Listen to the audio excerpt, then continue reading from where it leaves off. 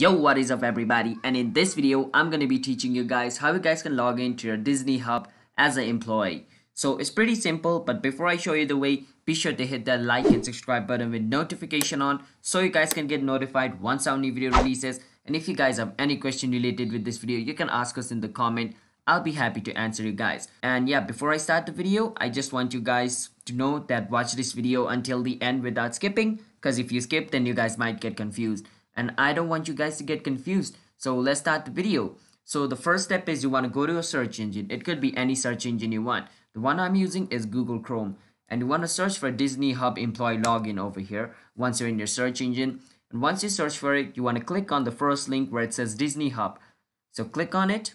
After that, it's going to take you to this page. Now once you come to this page, you want to enter your email over here. You know, your company email or ID. So those people who are working over there would only know their company email or ID.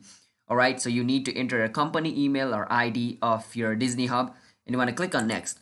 After clicking on next, you want to enter your password over here.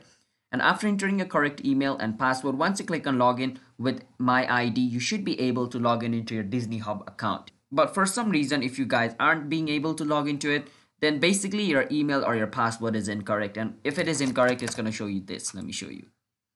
As you guys can see, invalid ID or password. That means either my email or my password is incorrect. So make sure to correct that. And let's say you want to reset your password because you forgot it. What you want to do is click on where it says need help button down below. You want to click on need help button and it's going to show you this option.